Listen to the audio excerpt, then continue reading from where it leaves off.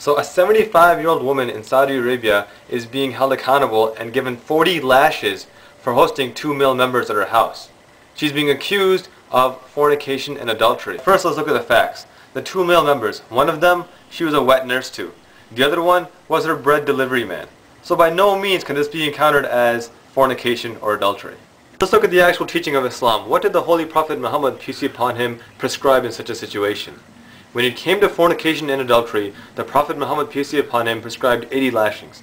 Now, the requirement to met out such a punishment in the first place was to have 4 witnesses who had seen the person commit fornication or adultery.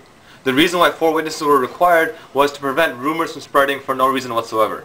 If someone concocted a rumor that so-and-so had committed fornication or adultery and did not produce the 4 witnesses, then they themselves were subject to the 80 lashings. So here you had a society where people were discouraged from, 1, bragging about doing such behaviors because they knew that as soon as 4 people found out, they would be held accountable, and 2, they were discouraged from spreading false lies and rumors, which can destroy the very fabric of a society.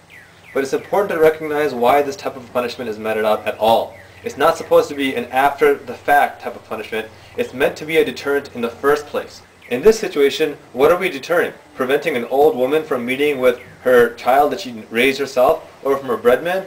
This is not the fornication or adultery this punishment is designed to prevent.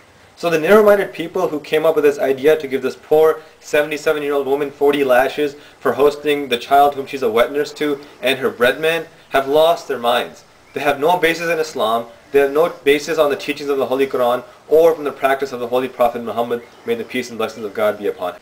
And I know this because I'm a Muslim who believes in the Messiah.